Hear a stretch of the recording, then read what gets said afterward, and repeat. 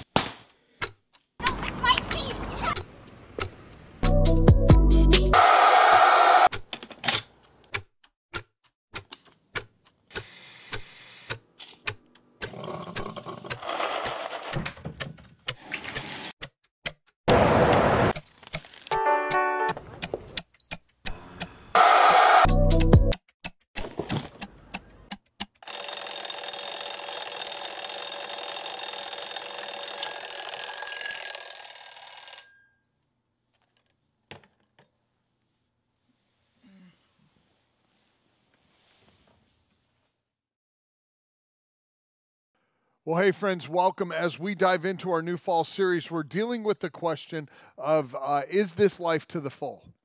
Is this life to the full? We're jumping out of John chapter 10 in this series, and we're going to work our way through this text and really wrestle with some things. But the thing we have to do first is really grab onto the cast of characters, right? It's that time of year where we are all evaluating, if we're NFL or college fans, we're evaluating the people on our teams. We're learning the new cast of characters, especially in the college game. By the way, I'm not a Sparty fan. I don't hate them. I'm not from here, so I can have that luxury of being like, yeah, they're pretty good. But, you know, Sparty, their defense looked mean last week. So if you're a Wolverine, you grind that offense up. But anyways, here we go. So we're looking at the cast of characters. And in the NFL and college football, what we look at is we're like, okay, who's the quarterback? Who's going to be that kind of stud on defense who knows how to, kind of lead the team? What's the cast of characters? And who's that number 87, right? Who's that guy? He's really doing good. You've got to learn the cast of characters. Well, it could be like in War and Peace, that great literary work, and it's a phenomenal. I actually watched a whole thing on it, like a production of it. It was really, really good. And you have like this cast of characters. You have this amazing guy. This guy his name's Pierre. I think Bazukov or something, which is a great name, right? He flexes the Bazukov. But anyway.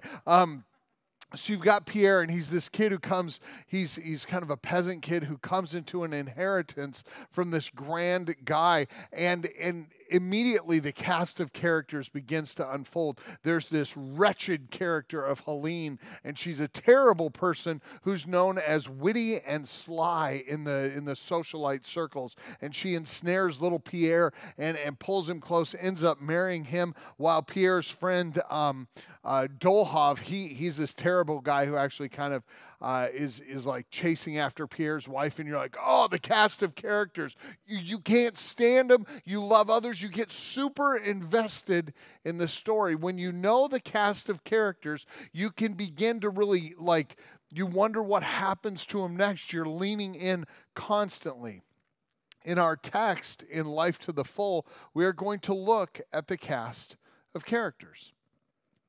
There's a number of different people. There's the thief, there's the robber, there's the shepherd, there's the sheep, there's the stranger, the gate, the wolf, the hired hand, and the good shepherd. These are the cast of characters, and we're going to learn their name and their number, so to speak. We're going to get to know them in this series, because what we have to do is look at them and ask the question about life to the full.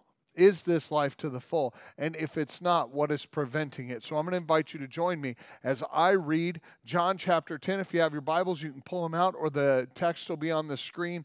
John chapter 10. Jesus says, very truly, I tell you, Pharisees, he's talking to the Pharisees, anyone who doesn't enter the sheep pen by the gate, but climbs in by some other way is a thief and a robber. So let's just stop right there. Two of our cast of characters come to the forefront immediately.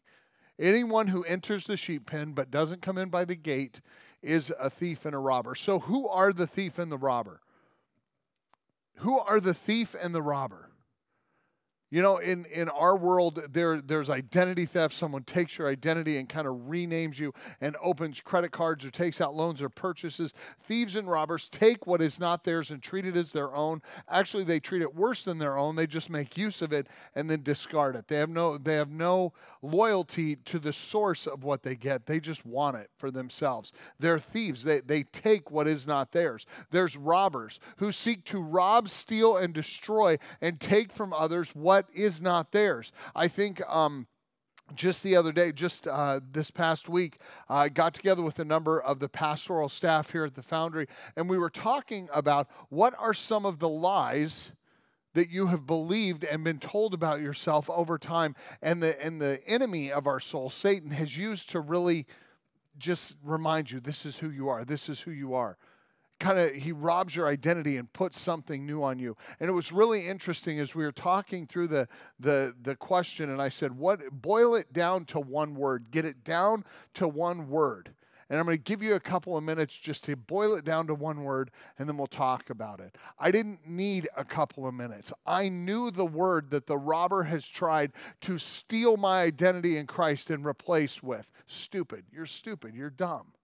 You're not smart. You're never going to be smart enough. Everybody knows you're a fraud and you're just kind of a doorknob who makes jokes in class. I hear it all the time. All the time. The thief and the robber constantly reminding me of who I'm not, robbing me of my identity in Christ. The thief and the robber are people who steal what's not theirs and misuse the people who had it. They are thieves. The one who enters by the gate, verse 2. Is the shepherd of the sheep. Two more characters show up. We have the shepherd. Who's a shepherd? Like, anybody here a shepherd? You know, one guy in the back who's a little mangy. I am, but no, other than that, most likely, none of us in here are shepherds. But the shepherd is a critical role in an agrarian society where the production of wool, it's still an essential role within our world. We're just far removed from the pasture lands where it takes place. A shepherd is a critical role that stands in between the sheep and all the world that will do them harm. And here's the thing. The world doesn't have to be malevolent to do sheep harm because they're dumb as a post. They're just dumb. They're like, oh, what a neat cliff. And off they go. And you're like, oh, what's wrong with that sheep? And another one was like, that sounded like fun. And off they go. And a whole herd will walk. Like, how did sheep make it through until shepherds came along? Like, did one just get stuck by a tree? Like, well, that one survived. And there's a girl over there. Maybe we can, keep making more of them. It was weird. Like, I don't know how they made it. And that's our other character, the sheep. And unfortunately, it's us. We're the sheep in the story. The shepherd is the person of Christ. And you're going to find in the person of Christ, in the shepherd character, that he is a multifaceted individual.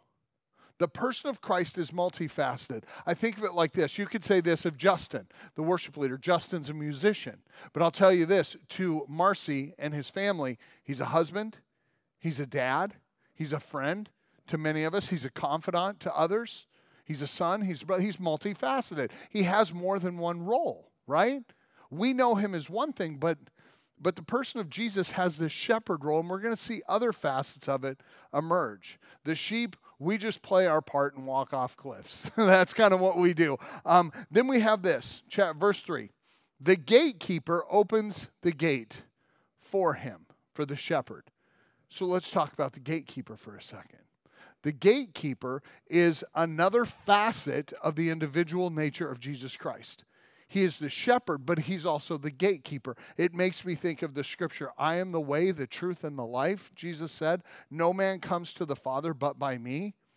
He's the shepherd who protects us, but he's also the gatekeeper. He's the way in. It goes on to say, and the sheep listen to his voice. He calls his own sheep by name. He leads them out. When he has brought out all his own, he goes on ahead of them, and the sheep follow him because they know his voice. But they will never follow a stranger.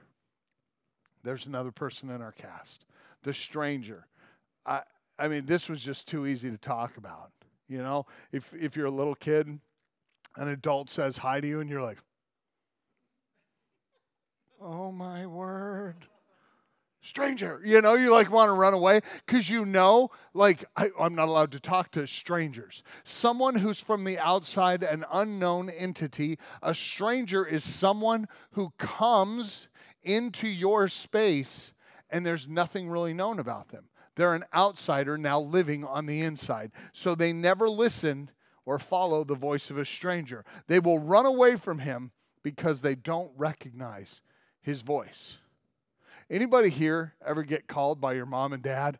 And there is a tone my dad has when he's like, Eric, and I'm like, yes, sir. I still pop tall. I mean, my dad uses that tone. I'm like washing dishes, and I don't know why. Because it's a tone, I know his voice, right? But a stranger, like how unnerving is it when someone's like, hey, Eric, and you're like, hey, I have no idea who that is. Right? There's no connection there. They don't know the stranger's voice, so they'll run away from them because they don't know their voice. Verse 6, Jesus used this figure of speech, but the Pharisees didn't understand what he was telling them. Therefore, Jesus said again, very truly, I tell you, I am the gate. So he's gone from gate, shepherd, gatekeeper. Now he's the gate. He's the actual means of getting in.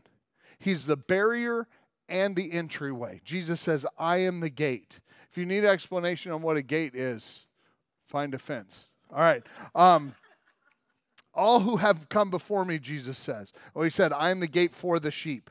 All who have come before me are thieves and robbers. They show up again. But the sheep have not listened to them. I am the gate, Jesus says. Whoever enters through me will be saved. They will come in and go out and find pasture. The thief comes only to steal, kill, and destroy. But I, Jesus says, I have come that they may have life and have life to the full. I am the good shepherd. There's a brand new facet showing up. So there's shepherds, but then there's the good shepherd. There's the good shepherd. The good shepherd knows his sheep, as Jesus goes on to say, and the sheep know him. But more than that, there is this, well, here's how it goes. I lay down my life for my sheep. I am the good shepherd. I not only stand between them and the doom they will encounter just by being dumb, but I put myself in harm's way so that they're not destroyed by forces actively looking to eat them. I lay down my life. I get in between them and what is trying to harm them. I get in between it. But the hired hand is not the shepherd and does not own the sheep. I love that. The hired hand is one of our characters, and I love this. One of the things we talk about at the Foundry, if you're on staff at the Foundry, it's very easy. If you want to be an employee, you won't work here long. But if you want to be an owner, you'll be here for a while and you'll thrive. We don't want employees. We want owners. People who own it. People who think of it like an owner does, right? If you're an employee and your business catches on fire, you look for an exit. If you're an owner and the business catches on fire, you look for a fire extinguisher, right? There's a different mentality between an employee and an owner. And the hired hand is someone who is just there to get a little benefit from watching the sheep. So when true danger comes, they flee. They're not the shepherd. They don't own the sheep. Do you hear the love of Jesus in this? He's saying, you are mine. I love you. I want to possess you. I will treat you as though you're my very own.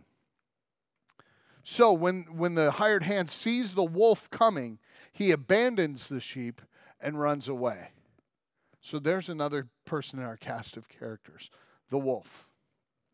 The wolf. This image of something on the prowl, something that where you see one wolf, you know there's a few others out there. They travel in a pack. And the wolf is lethal if you're a sheep because you have no horns. You have no teeth other than grass eaters. Your hooves are worthless in a fight, and you're basically a walking pillow, right? You are dead in the water. If a wolf and a sheep lock up, what's going to happen in this is the wolf is always going to win. The wolf will always win. Who is the wolf? He's coming in, he's a predator, and he's seeking to destroy, to physically consume the sheep. So the hired hand runs when he sees the wolf. He abandons the sheep, he runs away. Continuing on. Then the wolf attacks the flock, and he scatters it. The hired man runs away because he is a hired hand, and he cares nothing for the sheep. I am the good shepherd. I know my sheep, and my sheep know me, just as the Father knows me, and I know the Father, and I lay my life down for the sheep. I have other sheep that are not in this pen. This is where, for us who aren't Jewish, that's really good news. That's an important part for us who come from the outside, because he's going to bring them in. It says, I must bring them also. They too will listen to my voice, and there shall be one flock and one shepherd. The reason my Father loves me is that I lay down my life only to take it up again. No one takes it from me, but I lay it down of my own accord. I have authority to lay my life down, and I have authority to take it back up again. This command I received from my Father. John 10:10. The thief comes only to steal, kill, and destroy, but the good shepherd, the gatekeeper, the gate, the shepherd, the Lord Jesus Christ says, I have come that they may have life and have it to the full. So let me ask you this. What is life to the full? What is life to the full to us? Is it full schedules? Is it being so busy that you can barely get enough sleep because you've got so many commitments? Is it full trophy cases? Is it giant heads of deer with massive bones growing out of their head hanging on your walls? Is it full bellies, full bank accounts, full closets, full shoe racks? Is it a page on Facebook? Is it your story, your Snap, whatever, full of likes, follows, and retweets? What is life to the full? What makes us feel full? What in the end makes life feel full and satisfying? Satisfying and like enriched. Think of it this way. If I had two dinner guests up here, right? And one person I sat down and I gave them like roast beef, mashed potatoes, green beans. I'm going to throw a biscuit in there because I like a biscuit. And a biscuit, like a salad for your heart, and then pie with ice cream on top. And like, boom, dinner, eat up.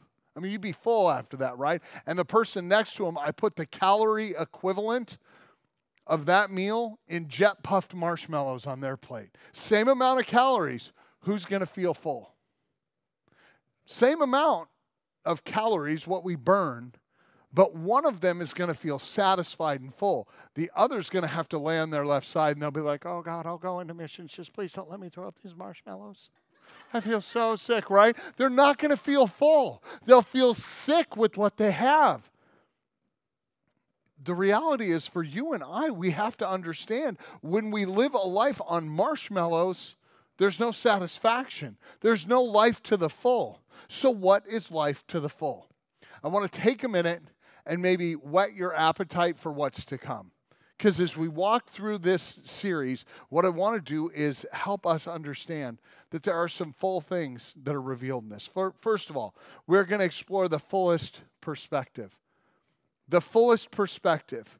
God sees everything from beginning to end. There's some great theological words that have been given to us that define God's perspective, the fullest perspective. One of them is omniscient. God is omniscient. You can kind of find the word science in there, right? Omniscient means all-knowing. He knows everything. God's never been like, whoa, totally didn't see that coming. That's never happened. God's omniscient. He knows all. God's omnipresent. He is everywhere in every moment. Remember the other week when we talked, Psalm 139, where can I go from your spirit? Where can I hide from your presence? The end of the sea to the other side of the horizon, the darkness, the grave, anywhere I go, you're there. He's omnipresent. He's everywhere at all times. And finally, he's omnipotent. He's all-powerful. He's all-powerful. God has not ceded his authority to anyone. He remains the sovereign, omnipotent God of the universe. And one of the things, and I love this because if you're thinking about profession of faith, we really unpack these and we talk about them in the class. And these kind of terms matter a lot when we look at understanding the fullest perspective. The fullest perspective. You and I see very small. As Paul says, we see through a glass darkly. We see through a tinted glass, so it's hard to make it out. We can't really see. And what I love about that is this. We just don't see big enough to make a good judgment call. Who here's ever been to Crane's Orchard? Anybody? Yeah, love it. They charge us extra to pick our own apples, and we call that family fun. I just see people, carry them, little 3-year-old pulling a cart, my legs. Well, if you want apple crisp, it's just good Christian family fun. But here's the thing. You go to Crane's, you get your apples, and then it's like the kids are like, oh, can we do the corn maze? Sure. So you go into this 10-foot tall maze of corn, and where city folk go to die. Like, oh, this is where it ends. And you're running around and you're trying to find your way out. And when you can't find your way out because 10-foot tall corn is blinding you, and you look through and all you see is a forest of green, you're like, well, at least there's corn if we never get out. But what do you do when you want to find out where you're at? You go to the bridge in the middle of the maze, you climb up on it, and you stand up above the corn. And all of a sudden, you have a different perspective. You're not trapped in the tyranny of a small view. You're standing above it all, and you're looking at it from above. It's a fuller perspective, and God has the fullest perspective. The next thing is the fullest engagement. God calls us to a life of not being preoccupied by little things. Has anybody ever done this? You get home, you pull in the driveway, and you think, how did I get here? Anybody else? And you think, I should go back and check the roadways for accidents and dead animals. You just drive and you're kind of like not there. And it kind of sends a shiver through you because you realize you're like, wow, I was really not engaged. How many of us go through life just like that? What would it be like to be fully present in your life? To be fully present in the life that God gave you, the life that God knit together, and not let life pass you by. Because when we let life pass us by, we let the opportunity for the calling and the purposes of God to pass us by as well. So we understand that we're called to the fullest engagement. We're called to the fullest enjoyment. There's a whole book of the Bible dedicated to joy. It's a book of Philippians. God wants us to enjoy this life. It's a gift. It's a really good life.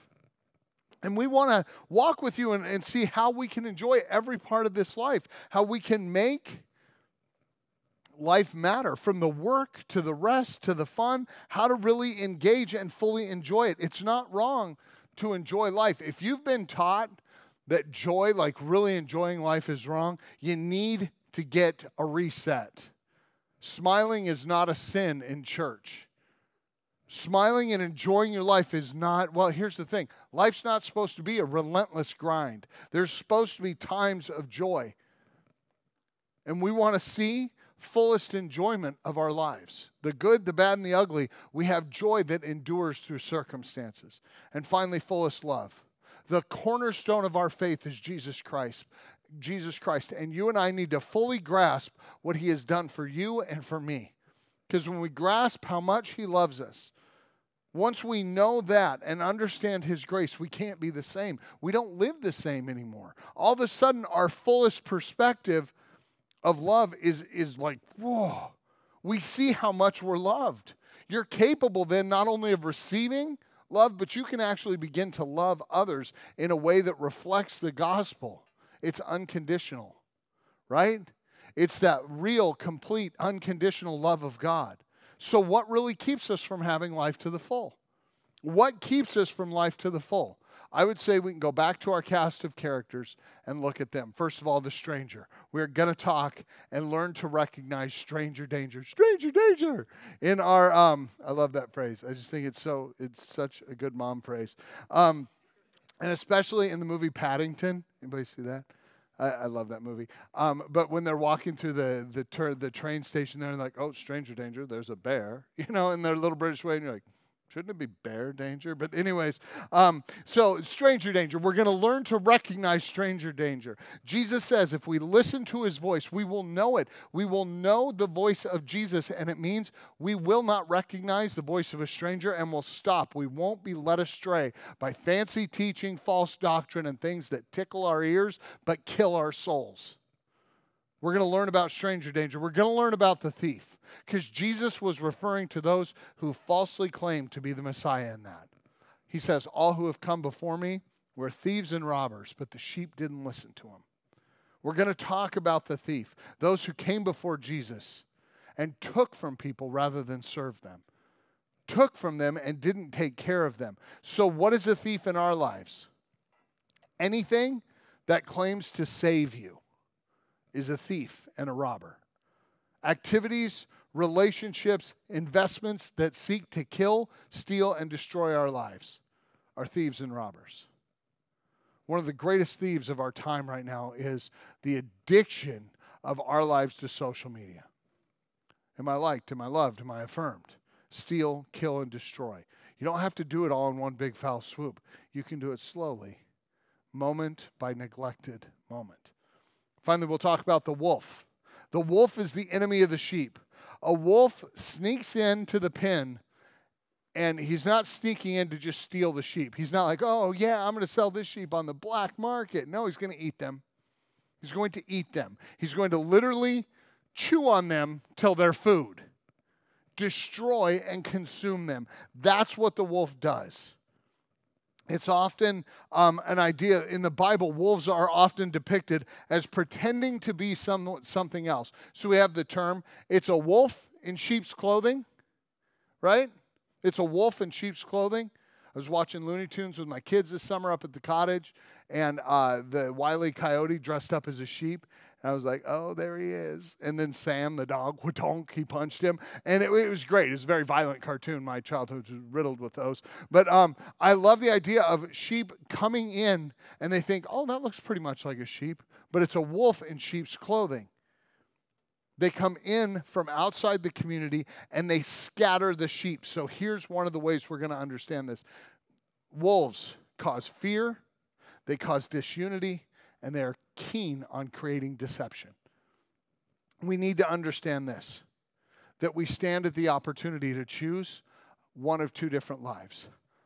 Life to the full, or life full-ish.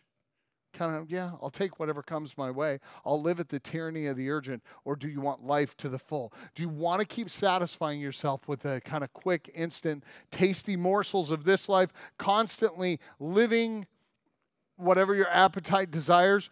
You're constantly at the risk of believing lies, being robbed of your joy, your purpose, being scattered, deceived, and disunified? Or do you want to have life in all its fullness, the fullness of life created for you to live? And it's centered on Jesus Christ. It's centered on Jesus Christ. Which life do you want?